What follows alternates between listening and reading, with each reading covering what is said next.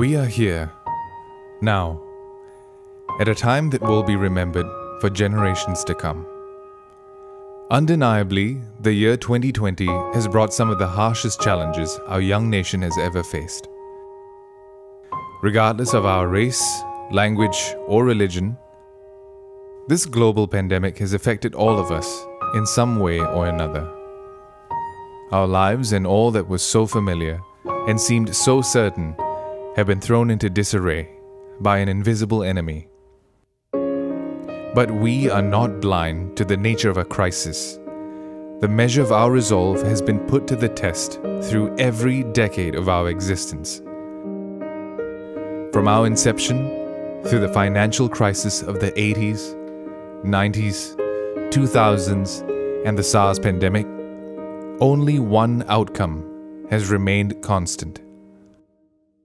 We persevered, and together we overcame. And it will be no different this time around. Regardless of how heavy the weight is to bear, we as Singaporeans have and always will find a way.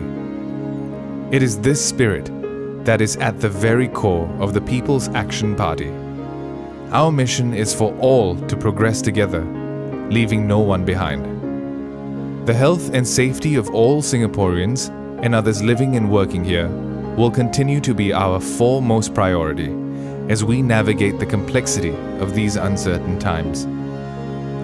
As we prepare ourselves for the storm of the century, we will spare no effort to bring everyone safely through and emerge stronger.